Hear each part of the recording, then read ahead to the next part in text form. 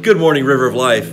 Glad to see you today. I continue in my series on the fruit of the Spirit. Today, looking at what the New International Version translates as forbearance. We know it as patience. King James Bible says long-suffering at this point. I want to look at Proverbs chapter 15, the first few verses, and then I want to look specifically at verse 18. A gentle answer turns away wrath, but a harsh word stirs up anger. The tongue of the wise adorns knowledge, but the mouth of the fool gushes folly. The eyes of the Lord are everywhere, keeping watch on the wicked and the good. The soothing tongue is a tree of life, but a perverse tongue crushes the spirit.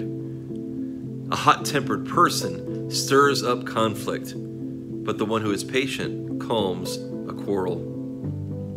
What we see in these verses, as well as all the other verses in that chapter, is this contrast between those who are trying to build up and those who are trying to tear down. Words are often what are used to do that.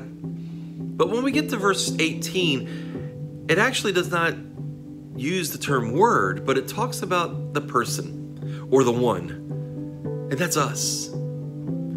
Through the work of the Holy Spirit in our lives, we can learn to become the one who is patient, the one who calms the quarrel. God bless you, River of Life. Let's calm the quarrel today in our own lives and in the lives of people around us by means of our wonderful Holy Spirit. Love you.